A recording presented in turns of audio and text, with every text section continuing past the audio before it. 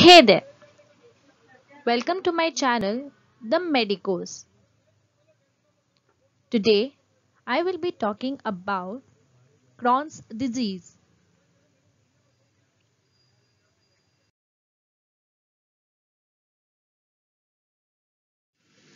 As we all know that Crohn's disease is the disease of the intestine, especially the terminal ileum or of the colon.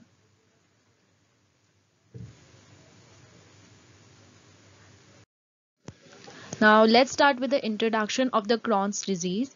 Crohn's disease or the regional enteritis is an idiopathic chronic ulcerative IBD or the inflammatory bowel disease.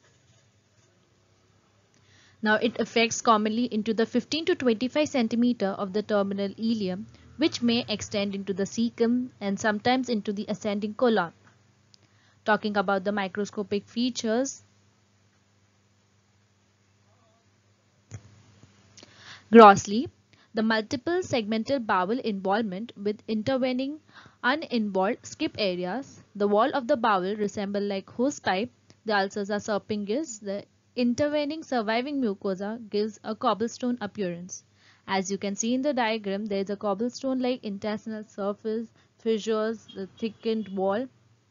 Talking about the histology, the depth of the inflammation is transmural. Type of inflammation is non-caseating or sarcoid-like granulomas.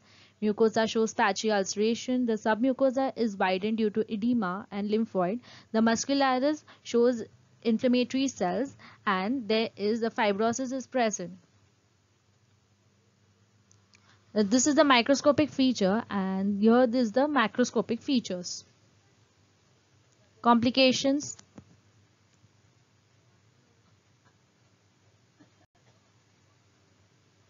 The fistula formation is internal and external in 10% cases. The malignant change is rare. Type of malignancy is lymphoma more than sarcoma. Fibrous strictures are common. Talking about the symptoms, you have diarrhea, abdominal cramps, blood in your stool and fever. Investigations, you have CBC anemia, stool study for occult blood organisms or any parasite if present, colonoscopy for clusters of inflammatory cell also called as granulomas, CT scan, MRI for evaluating a fistula around the anal area or the intestine, the capsule endoscopy and balloon assisted enteroscopy.